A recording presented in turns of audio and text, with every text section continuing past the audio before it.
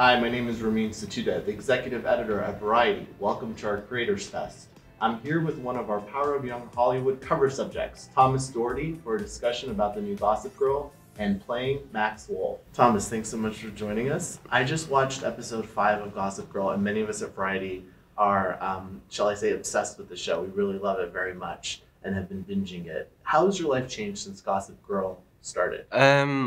Honestly, not huge. I lived in LA for a while, and I've moved out to New York. Um, but I mean, honestly, apart from that, I kind of keep myself to myself generally. The show's been airing in a very interesting way in that we're not binging all of it at once. It's one episode a week, and then it's kind of like the British model where you guys are going to take a break and then we're going to get more episodes in the winter. How do you think that's helped sort of the show build buzz? And do you prefer that, or would you rather have people be binging Gossip Girl all day long? Yeah, I mean, I remember like growing up, and you had to like wait a week for your show, the next episode of whatever show you were watching to come out. And I loved it. And like, during the week, you'd be in school and you'd be talking about it and what's going to happen next. And you had like time to reflect and kind of ruminate on it and connect with it more. And I feel like now, when they just drop stuff, it's hard to just turn it off and be like, I'll watch it next week. No, you binge it and you watch it all. And so you don't really appreciate it as much. So I'm really happy that HBO Max is doing that, because I feel like people are going to appreciate it more. You're currently filming right now. Still filming, yeah. And so are you having any seasonal challenges where are you filming like winter episodes now that it's still in the summer, or are you? I did a scene the other day, and we're shooting winter and summer and winter. And I did a scene the other day and I had boots on, trousers, a tank top, a shirt, a big jacket, and a scarf. And I was halfway through a scene and I was like, can we stop? Because I could feel sweat dripping down my face. And I saw the other two actors just looking at the sweat dripping down my face. So yeah, it's rough. So it's Christmas time right now. It's Christmas time. Thanksgiving episode's coming up. Talk to me a little bit about how you came to this role. You had to audition for it, correct? Yeah. When you first heard that they were rebooting Gossip Girl, what did you think? Oh, I thought it was really exciting. You know, Gossip Girl is such a cultural and social influence. I mean, it's had such a huge one. And so it's very, very iconic in that sense. And so the fact that they were rebooting it was exciting. I mean, it's more a continuation rather than a reboot. And I had actually just watched it maybe a couple months prior, because I was filming in Georgia. And my girlfriend at the time, she'd watched it quite a lot, and I'd always be kind of milling about in the background, and it was on. And on my days off, I just started watching Gossip Girl. So when it came out, I thought it was a really cool idea, and I was really intrigued to see who they'd cast in it. And I knew that HBO Max was doing it instead of the CW, which was really, really cool. Because the production value is obviously just a lot more heightened. And yeah, then I got a call from my team saying they'd like you to come in and audition. And I went through the rigmarole of auditioning, which was actually quite a pleasant experience. It's pleasant, why? Well, the casting director, Cassandra, she's amazing. And she just made it such like a fun experience. I feel like a lot of the time when you're auditioning, your like creativity in the audition room is kind of compromised, because you're subconsciously or consciously thinking about the job, thinking about how can I book this. And with Cassandra, she like takes time and she talks to you, and we talk about the character and try it a load of different ways. She really gives you a lot of time and energy. And so then you just have fun, and it's like an acting class. Were you only auditioning for Max, or were there other characters that you were also looking at? No, I actually was auditioning for Max and Obi, Eli's character. And I actually went quite far with both of them. And then it came to a point where it was like, what one do you want to go ahead with to try and get the role up? And Max was just better suited to me. So you made the decision that you would pursue Max as opposed to them coming to you and saying that they want you to play Max. Well, I mean, I think they definitely did have a preference as well, but they did kind of pose a question. Tell me about building Max. Like, what is it about him? What was he like on the page? What was it that appealed to you about Max? Well, the first impression I got of Max was it was definitely a young person trying to be something, like a facade, like a veil. It's almost like he was playing himself. And the minute I saw that, that really excited me because that instantly gives a character some dimension, some depth, because there's obviously something below that, that you can really like tap into and like who they authentically really are. And so that gives it some really nice color. And as well, it's just a really fun character. I love play. I always think that I'm like a character actor trapped in a leading male's body and face.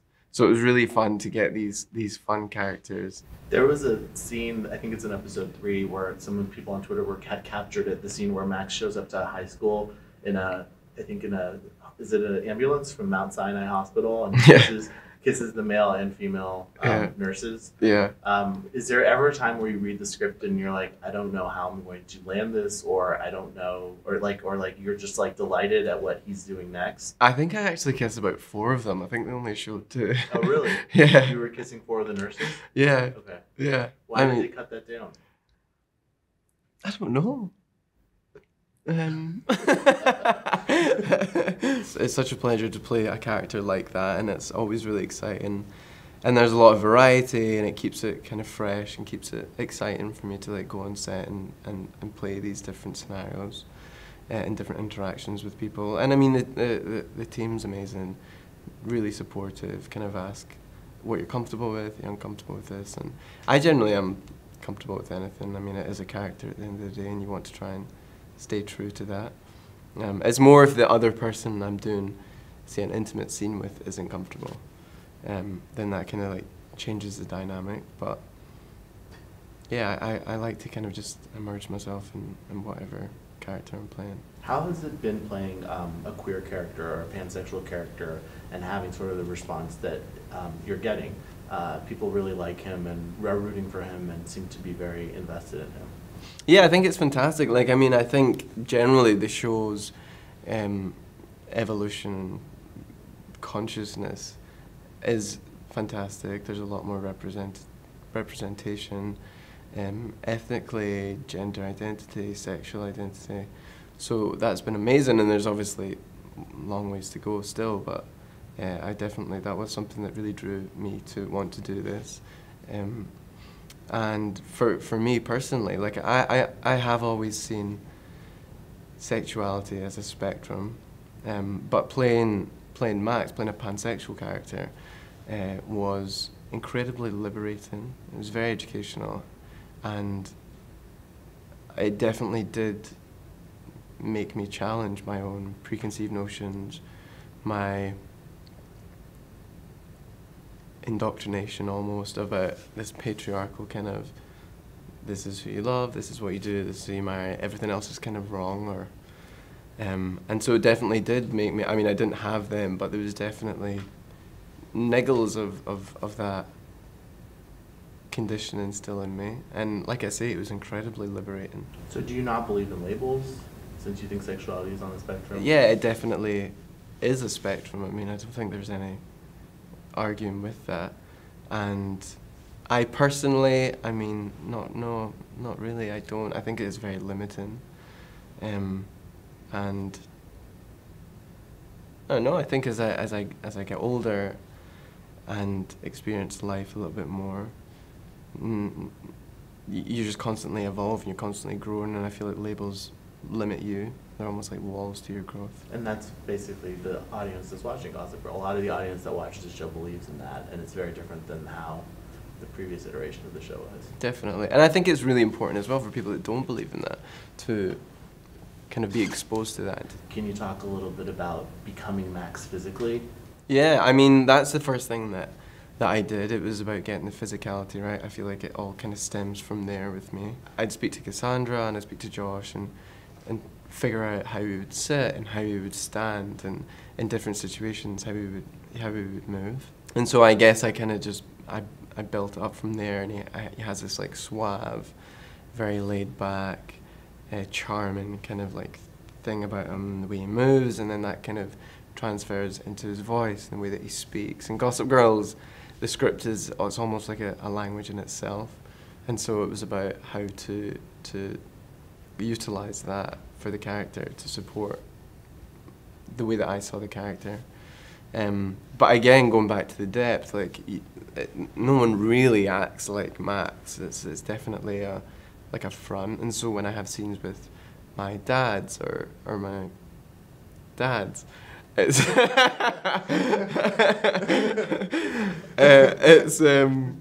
yeah, it's really fun to play with that, how that changes and how the physicality changes. Like, yeah, it's really, really interesting and really fun to play. And obviously I worked with a dialect coach for a while to work on the old American accent. The script is so funny, but it's also so cutting edge in its references. How much of sort of the cultural implications of queer culture did you know? Like, did you know what scruff was? Or when Max goes to a bar in the East Village, which with names I won't say because it's an explicit name, but like, did you know that some of the references before you were playing him, or did someone on the team like walk you through some of the references in the script? No, I didn't. I didn't know much. I mean, I've just moved to New York, and I've been working so much in COVID and stuff. So I've actually not been out at all that much. So yeah, I had to get taught about all of the different hotspots in New York. What's been your favorite place in New York to shoot? We shot at Webster Hall, which was really, really cool. That was so iconic. You think about how many bands and artists have performed there. And I also loved shooting on the Met Steps. Like, I thought that was just, again, I'm gonna use the word iconic, but it really is. It's so, you associate that with Gossip Girl, and that was really, really cool. And when I got there, I really made a conscious effort to kind of take it in. And I think that was the first time that it kind of hit me that I was doing such a cool show. But any exterior shots, any exterior scenes, I think it's just so cool being from Scotland, filming in New York, seeing the yellow cabs going past and all that. Tell me a little bit about growing up in Scotland. So you had always wanted to be an actor, or how did you come into acting? I kind of just gradually started doing it. I mean, I think when I was maybe 5 or 6, my mum sent me to an acting class, acting school. And I loved it, and I enjoyed it, and it was fun, and from there I kind of just continued to do it. But it wasn't very cool at the time. So I was living a double life. I was like Billy Elliot. I was playing soccer. I was like a soccer guy. And then on the weekends and after school, I'd be doing acting classes and theatre. And then I eventually started doing musical theatre. Yeah, it was just a very quintessential Scottish upbringing. I know that helps you not at all, because you don't know what that is, but just very, very normal school, football, and then obviously my double life. I mean, I used to go into school with my school bag, and I'd have my books at the top, and then I'd have my packed lunch, and then I'd have all my football stuff, and at the very bottom of the bag I'd have tap shoes and all my theatre stuff. What was your first job as an actor? I did a Disney show in Ireland. I filmed that. The Lodge, right? The Lodge, yeah. I finished college, and I was just working in bars and restaurants and things, and I couldn't afford to live in London, so I was still living in Edinburgh. So I used to travel down on my days off to London, and I'd have enough money for a plane down there, and I'd go down and I'd audition and stuff, and just have general meetings with casting directors and producers and things. And then I'd get on a night bus, drive back up overnight on the night bus, get off the night bus, and then just go straight to work. And I did that for maybe 7 or 8 months. And then I got this job, and I was like, thank God, thank God. And after that, you were cast as Captain Hook's son in The Descendants 2, directed by Kenny Ortega. How did being on a Disney Channel show movie change your career? Well, it was definitely, I mean, Disney's such a huge platform, and there's a lot of exposure, so definitely did give me that. And it was my first time on a movie set, which was really exciting, which was really cool. And Americans love Disney. They go mad for Disney. So that was really interesting, kind of first time getting stopped in the street and asked for pictures and stuff. People would recognize you from The Descendants, yeah. wherever you were in the world, or just in America? Actually, wherever in the world, yeah. More America. But no, it was cool, and it was really exciting, and you kind of got a flavour of that world, fame, and all that kind of thing. Did you make a conscious decision that you no longer wanted to be in sort of Disney projects, or did you? Yeah. Sort of, you did. Yeah. Okay. Well, I always think about it. Like, it was never like a goal. It was never a dream. But I mean, I'm an actor, you know, and I need to work, and that's what kind of fell in front of me. So I went for it. How do you consume content? Do you watch stuff on your phone or on TV, or how do you prefer to sort of consume content? There's such a debate about content right now in entertainment and sort of the future of entertainment. What's your preference for watching TV shows or movies? It has to be a TV. I moved into my apartment here in Brooklyn, and then I walked in and there was nothing. There was just a mattress on the floor. There was no food, there was no towels, there was nothing. And I went straight to Best Buy and bought a massive TV. So yeah, it has to be TV. I can't do phone. Jesus, no. What have you been streaming lately? Oh, I think I'm rewatching Peaky Blinders. Okay. Yeah, I love that. Cillian Murphy. Do you think there's going to be more seasons of Gossip Girl? I think so. I mean, the feedback we've gotten so far seems to be really positive. And it's just like fantastic, fabulous, ridiculous escapism. And there's some relatability with yourself and the characters, but there's also, like I say, this escapism where you can just indulge in obscene wealth and nonsense. And I think people enjoy that, and I think as well, especially after COVID, people want something fun, lighthearted to watch. What has it been like being part of the cast of a hot show? Like, and you're all kind of coming into your own, living in New York for the first time. Like, do you guys feel like this is a special moment, like you're all collectively sharing together, or has it been strange because of COVID that you haven't really been able to sort of go out in public? We started shooting in October. Okay. And the rules and things are a lot more stringent in October comparative to now. And we were obviously filming, and so we couldn't get COVID because we'd shut down the production.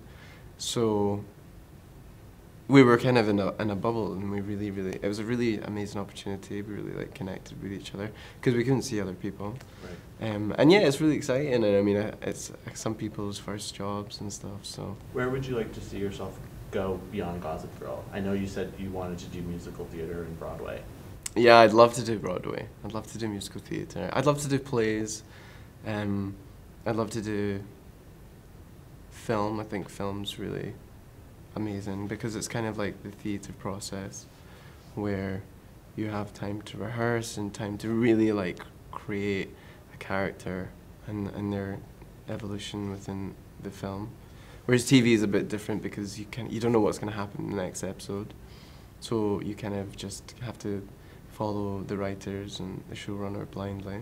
Unfortunately, we have an amazing team. So can you talk a little bit about working with Josh Safran and what it's been like creating the world of Gossip Girl?